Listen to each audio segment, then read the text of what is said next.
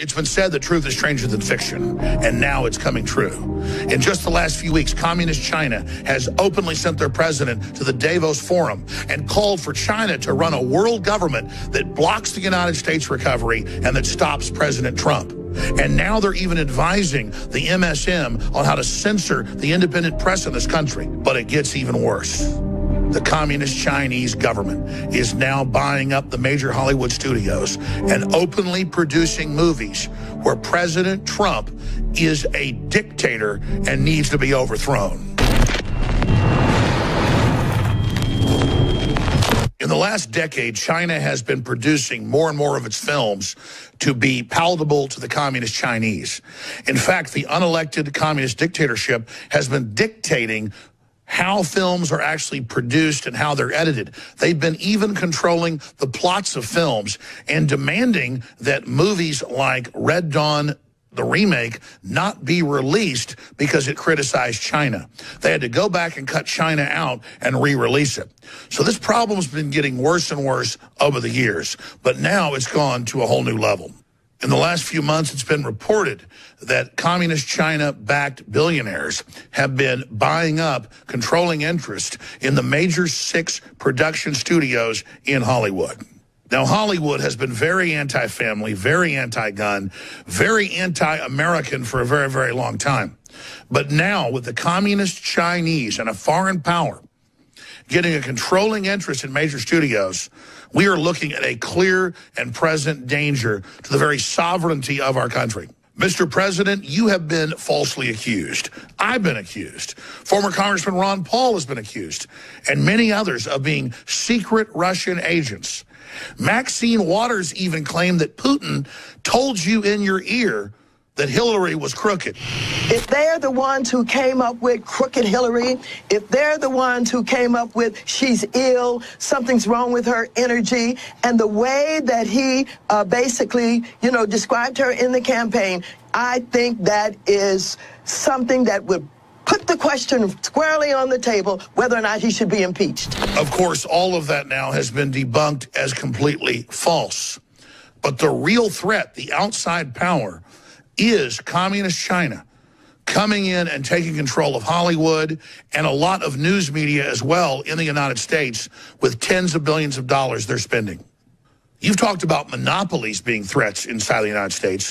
What about the Communist Chinese having a monopoly over Hollywood and the news and information we see coming out of corporate fake news? It was already unreal to witness the Communist Chinese government, including their president, being interviewed by major U.S. newspapers, lecturing us on how media that supported Trump was fake news and should be shut down.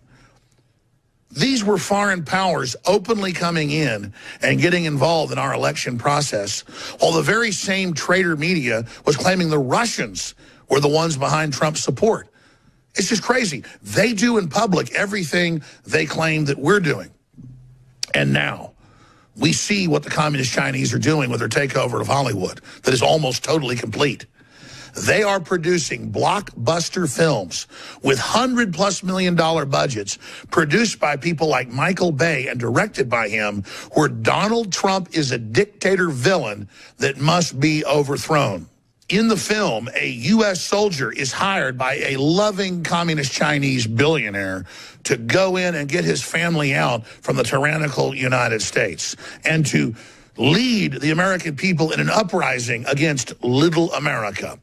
That's right, Hollywood's producing films telling us that America is little under President Trump. No country has ever survived such treason if it's not answered. No country has ever put up with foreign outside powers coming in and taking over their media and their theater systems. That is the heart of any informational or propaganda system. This is truly an information warfare coup that the Communist Chinese, with their globalist and liberal cohorts, are attempting. Mr. President, it is not just your right. It is your duty to call out Communist China for what they're doing and to tell Hollywood that the American people are not going to sit on the sidelines while they engage in this demoralizing anti-free speech takeover. Because the communist Chinese are an outside power, and they say we shouldn't have speech. Well, they sure don't have a right to come in as a foreign power and buy up our media and then propagandize us domestically. Mr. President, I know you have the power to shut down this foreign takeover cold. But the press would claim you were violating the free speech of the communist Chinese, who don't let their own people have free speech and who execute Falun Gong Buddhists for basically practicing yoga in their own homes. I think personally the best thing to do is to use your bully pulpit to expose this tyranny and to point out they're doing everything they claimed that the Russians did in the election. But regardless of what you do, Mr. President, the American people need to take action and boycott these Hollywood production houses that are engaged in attempts to cause a civil war in this country. To be clear, the communist Chinese have almost completely taken over Hollywood illegally.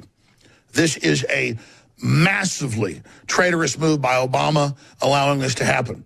And now they are producing not just this film, but other films that all portray President Trump as a loser that causes the downfall of our country. These people want us to fail. They want to kill the republic forever. They want to discredit the idea of a free, open society. And we've got to stand up against it and speak out against it. I know they've jumped the shark. They've really stepped in it here. If we stand up and point out that they think we're so brain dead, they think we're such zombies that they would attempt to put out movies like this. It's so sad to see how far Hollywood's fallen.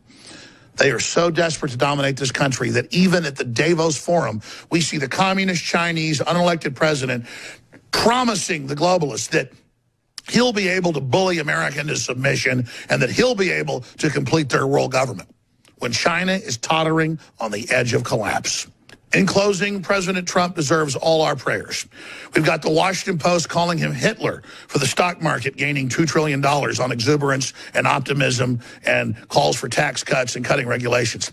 We've got Madonna calling for the White House to be blown up. We've got thousands of other publications calling for similar things. And he's got the courage and the will to stand up against this tyranny and be so strong. And I'm asking you, Mr. President, to call out the communist Chinese for oppressing their own people and attempting to bully you and the rest of us into submission. I'm Alex Jones, and this is The InfoWar.